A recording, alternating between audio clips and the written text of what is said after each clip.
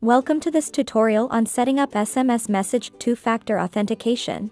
To provide better protection for your LogMeOnce account, we offer multiple options such as 2FA and passwordless options. We will show you how to set up SMS message one-time code 2FA. To do this, simply go to the settings page and select two-factor authentication, then turn on SMS message 2FA. This will give you the option to set up 2FA for your primary or a secondary mobile phone. Select the phone and click on a send code to receive a one-time code. Check your phone and enter the 2FA one-time code to complete the setup. Let's give it a try. Let's log out and try to log in, and here we need to enter the one-time code received via SMS.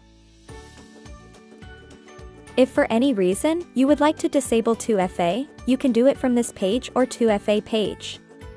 Your SMS message 2FA setup is complete. That's it for this tutorial.